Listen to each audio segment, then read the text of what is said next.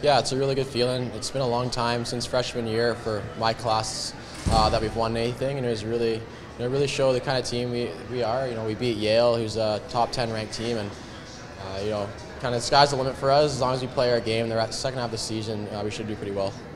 Great start tonight. What was the key to starting so hot for you guys? I think it was just preparation. I mean, yesterday we had a day off, so it was nice to recover a little bit. We didn't watch the Coyotes game and stuff, so we had a little bit of fun, and then we were able to relax a little bit. But in the morning, early game, and we were able just to turn it on and come out right from the get-go.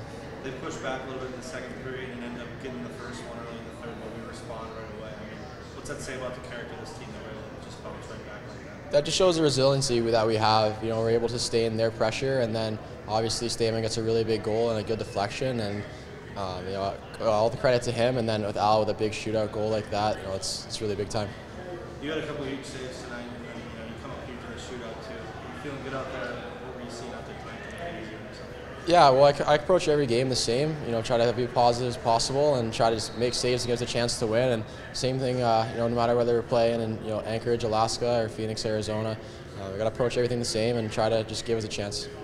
We got the second half of the WCHA season next weekend. How can this, victory here this weekend help us, springboard for the second half? Well, it gives us confidence to come out, especially against Mankato, who's I think the top team in our league. And if we can continue just playing our game and with the confidence that we built this weekend and with a pretty good GLI tournament, I think that we'll have a successful second half.